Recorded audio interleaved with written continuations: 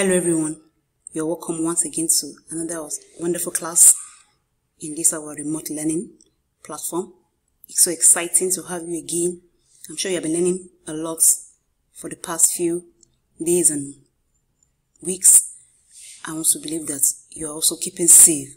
I am Mrs. Olayinka, and today in Religious and National Values class, we're talking about our duties and obligation to the government.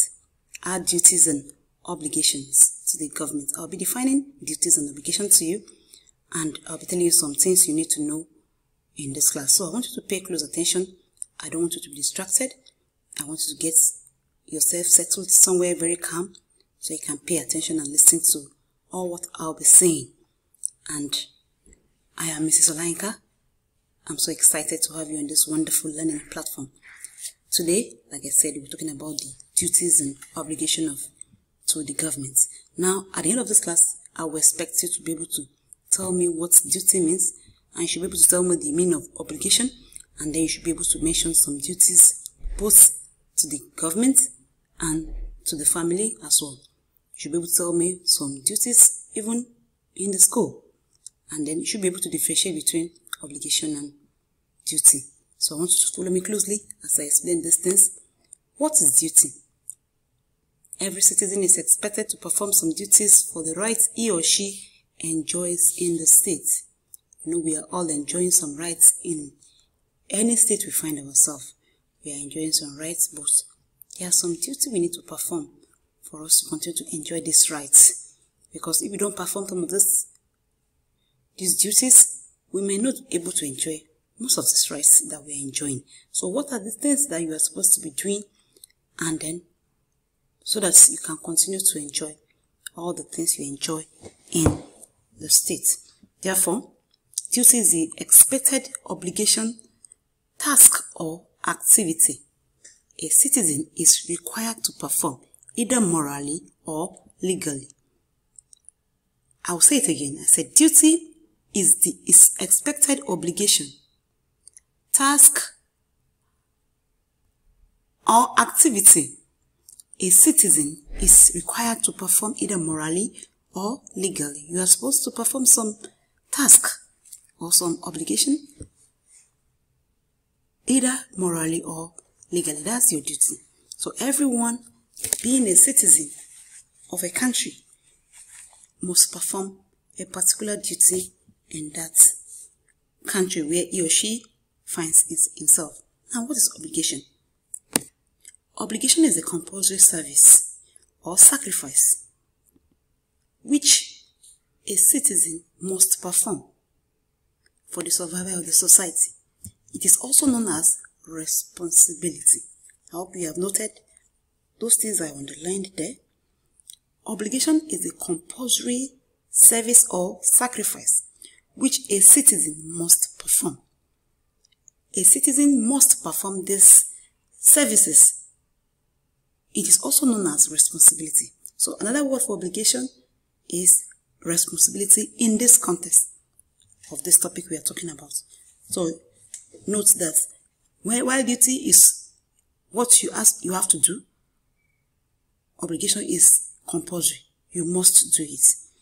Because if you don't do it, the survival of the nation, of the society, lies on it. And like I said, it's known as responsibility. Look at this picture here. They all have obligation. Every one of them, they are taking responsibility. They are doing what they need to do in order for the task to be performed. If one of them lacks in his or her responsibility, then they won't be able to achieve the desired results they want to achieve, and the society will not move very well. So you can see every one of them concentrating to ensure that they perform their obligation. So don't forget, obligation is a compulsory service which a citizen must perform for the survival of the society. Now, we're going to be starting with duties of pupils at home, because I know I'm dealing with children, and we have to start from young. We have to start from you until we begin to groom you up. When you grow up, you know your obligation. Then what you're supposed to do now is duty. When you grow up, your duty becomes an obligation. your duty becomes what? An obligation. And you have to do it for the survivor of the society. So at this stage of your life, you don't have much obligation. What you have is duty. What you have to do is your duty. So what are the duties at home and in the school? What are your duties? Every child is expected to, 1, respect elders. That is one of the duty of every child. You have to respect elders. Every child ought to respect people around. Your parents, your neighbors, prefects, teachers, everyone that is older than you, every adult around. You have the responsibility and the duty to respect them as a citizen of this country. So what is one of the duty is to respect elders. You have to pay close attention to them when they're talking and be as respectful as possible. You are not supposed to look at them directly in the eyes. That is a sign of disrespect. You are not expected to speak out or to say something when others are still speaking. You have to calm down, be quiet, and when they are done, you can politely say whatever you want to say. And when you see an adult or an elderly person coming around, it's your duty and your responsibility as a well-trained child to see how you can assist that adult. Or maybe you're in a bus or in a train and you find out that there's an elderly person, aged, that couldn't get a seat to sit. You are, as a child, or you, as a young boy or young girl, should be able to say, "Ma, sir, come and sit down on my seat." It shows that you have respect for elders. So one of the responsibility of a growing child in the society is to respect the parents, respect neighbors, respect elders, respect prefects, teachers, and everyone around. You know, there are a lot of children that the only people they respect is their parent. Aside from their parents, they don't have regard or respect for any other person. Even their pastors or their imams, they don't have regard for them. That is very wrong. As a good child, you must respect elders. Then number 2, you must be obedient to elders. Children must be obedient to elders. That's another very good duty of every child. You must be obedient. Politely do whatever you'll be told to do. Politely. And if you feel the responsibility or the duty assigned to you by that elder isn't good enough, you politely report to your parents, not in an impolite manner. Then you're obedient to rules and regulations both at home and in the school. I want to believe that even now that you are home, there are some rules and regulations mommy and daddy has put up in the house. Can anybody tell me any of those rules that mommy and daddy has put up in the house? Any rule or regulation during this period of lockdown? Is there any rule in the house? I can clearly state one now. You can tell me that one is in every home. I'm sure that every mother, every father would have told their children this particular one. Who knows it? Good. Wash your hands regularly with alcohol-based sanitizer or use soap and water. So that's one of the rules in the house now for every home, I'm sure. Yes, and there are some other rules as well. Do not talk while eating. Yes, that's another rule in the house. Then there's a time to watch the television and there's a time to study. Am I sure that's another rule in the house? Yes. I'm sure there's another rule of do not use foul language in the house. Yes, that's another rule in the house. You're not permitted to use any negative or abusive words among yourselves, among siblings. That's another rule. Then, not running helter-skelter in the house is another rule. Ensure that the house is kept neat and clean and well arranged all the time. It's another rule. There are a lot of rules in the house. Let me hear you say me one more rule in your house. Okay, I'm listening. What's that rule in your house? That's very good. So, you are supposed to obey the rules in the house and in the school. In the school as well, there are a lot of rules. A lot of them. Can anybody tell me one of the rules we have in Greenland all before the lockdown came up and we had to stay at home? Can anybody tell me one of the rules? Very good. Very good. One of the rules that you must not come late to school. You must not come late to school. Yes. And one of the rules, another rule is that you must dress completely and neatly. Your socks, your uniform must be neat, well tucked in. Your hair must be well cut. Your fingernails neat. Yes, that's another rule while we're in school. And then another rule again I can remember is that you don't make noise in the class. While you are in the class and the teacher is teaching, you be calm. Pay attention and listen attentively. Even when the teacher is not teaching and there's another activity going on in class, maybe a classwork or something, you still pay attention and be quiet. Yes, a lot of rules in the school. Do not run around on the walkway. Anywhere you're going, you take your turns. Take turns. Yes, another good rule in the school is taking turns. We have told you several times that you take your turns. Take turns while going to the dining. Anywhere you're going, take turns. Do not run. Walk to wherever you're going. And another one I can quickly remember is do not bully. Yes, another rule in the school is that we don't permit bully. Yes, so those are a lot of rules in the school. Let me go to the next slide. Now, what are the duties? More duties I want to talk about. It's a care for public properties. Yes, we have a lot of public properties around, maybe school facilities. In the school, we have the swing, we have the school bus. A lot of you go with the school bus. And then, in the school bus, you're not supposed to use scissors or blade or anything. You're not supposed to push the chairs. You're not supposed to remove the louvers, the windows, anything. You're not supposed to do anything that will spoil the school bus. Even in the class, the windows, everything, the dining, every facility of the school must be kept safe. And then, public facilities as well. Maybe public toilets, whatever. You keep them safe. Then, represent the name of the family and the school positively. Yes, you must be able to represent as a child the school you go to and your home. They should be able to see you and say, wow, I love the house or the home this child came out from. Or I love the school this child is attending. They must be able to see you after closing hour, well-dressed, neat, and tucked in. Yes, then you must be able to represent your family as well. They must be able to say, wow, this boy is respectful. This boy is obedient. This boy is well-cultured. He's well-mannered. Then work hard both at home and in the school too. For instance, completing chores, school notes, assignments, and projects at the right time. You know, there are some other children that do not want to do their assignments when they get home.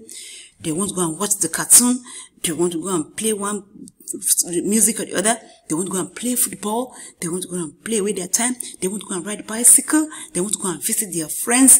They want to watch a movie. They don't want to do their assignment. That is not a good child. Every good child must perform the duty of completing chores in the house. When you come back from school, there must be something you want to do in the house. There's a particular chores.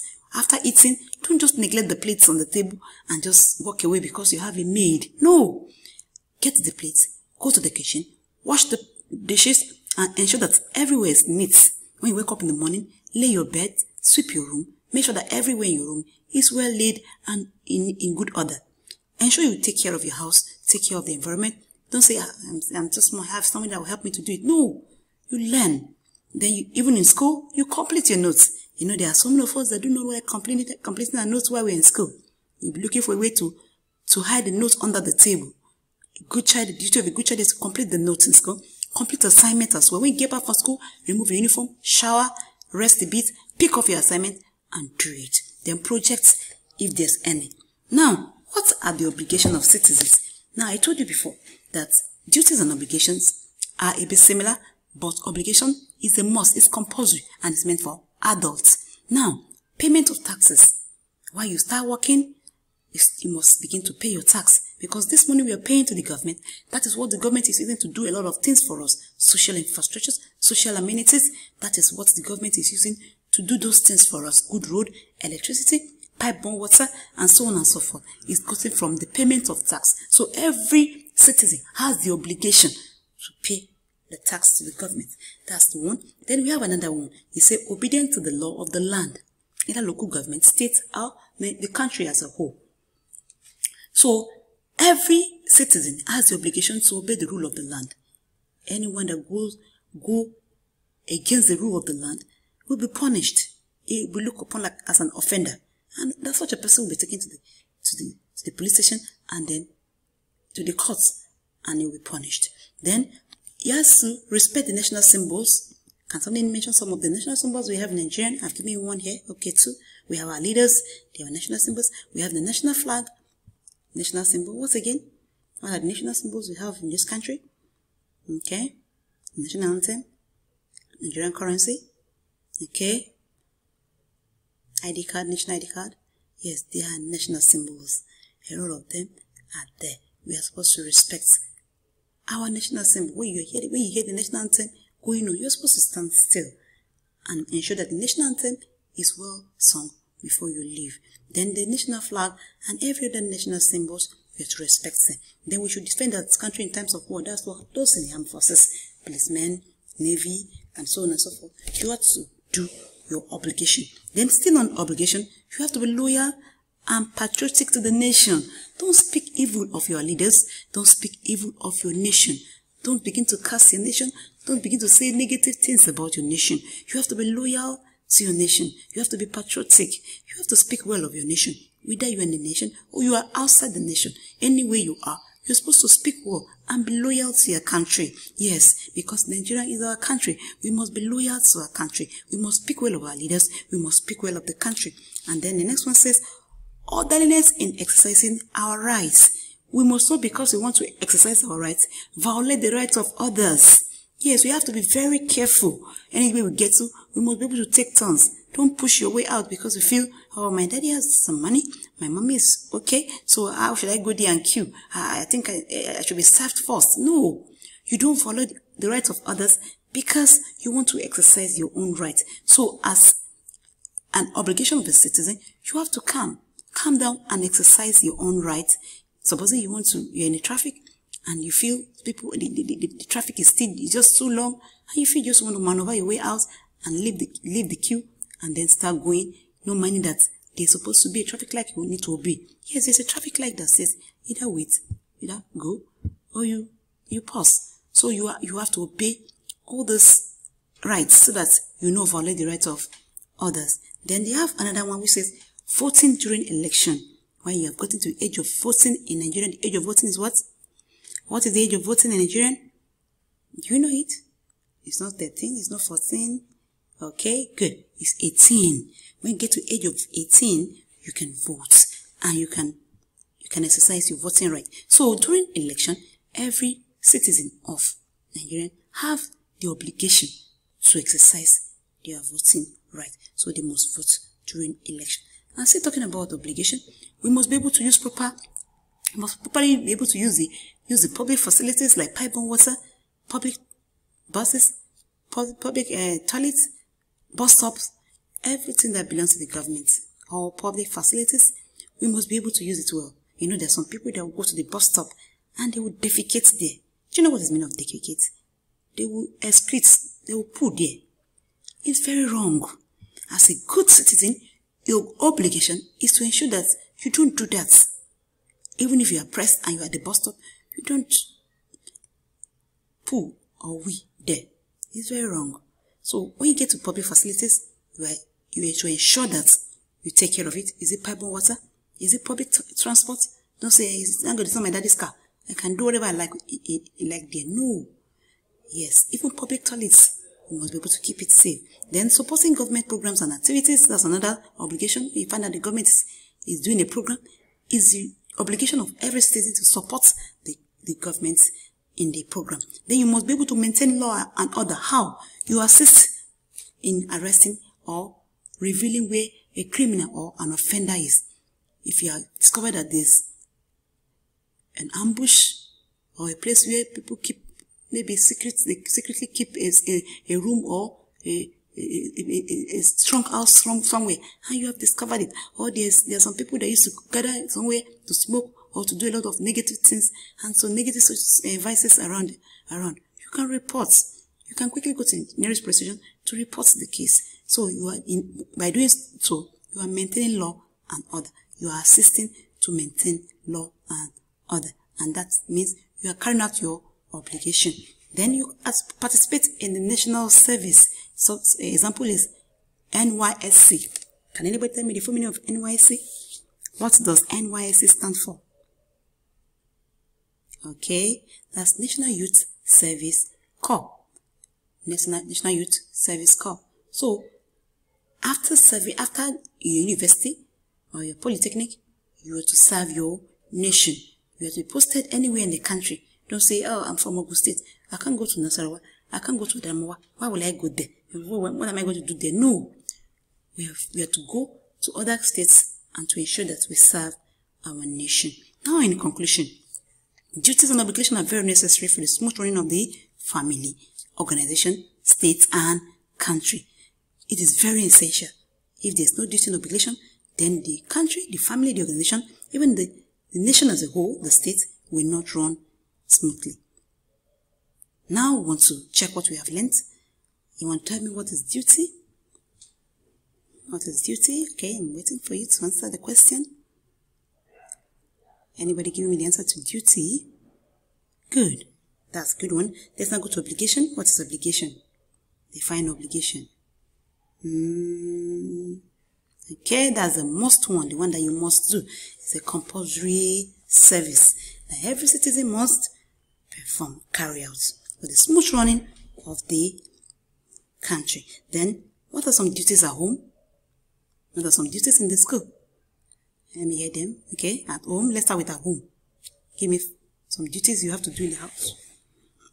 Okay, respect, obedience, run errands. Okay, now let's go to obligations of a citizen. Now, pay tax. Okay, maintain law and order by reporting offenders. And again, serve your nation, NYSC. Exercise your voting rights. Okay, that's very good.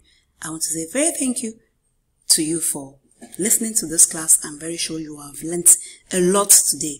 And don't forget, there will be question time in the next class. So, I want you to do it very well because it's from what you do there that will make me know if you have actually learnt so much or not. So thank you so much and enjoy the rest of the day. Bye-bye.